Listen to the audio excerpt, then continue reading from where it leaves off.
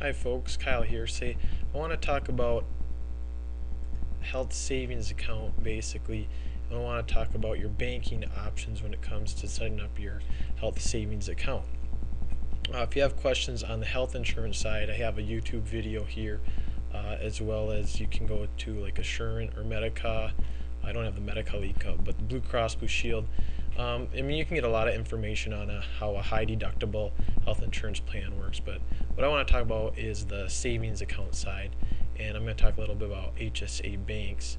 This is a link off my site, and this is my reference number, so if you do any business with HSA Banks, basically it is tied to me, and I am your agent, so I would appreciate that. But let's look at the account here a second. So if we would go open up account, here's their rates. They have an $18 application fee, but they charge $225 a month. That $225, I do like that. It's quite a bit cheaper than if we look at some of the competitors like Wells Fargo.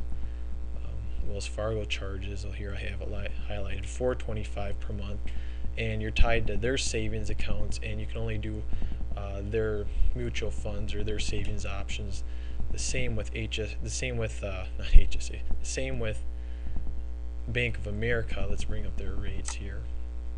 They charge $450 a month, and then they have the deposit, overdraft, all their charges as well that they have to list. But so basically those are the fees. But the prime reason I like HSA Bank so much is that you have more options with them when it comes to investments or moving your funds around. Your mutual funds, you can link your money to TD Ameritrade, and that's the primary reason I like HSA Bank so much, because then you have the option to do stocks and bonds, mutual funds, options, whatever you like. You have more control over your money than you do, I feel, with the savings account. So that's the primary reason I like them so much. I just thought I'd let everybody know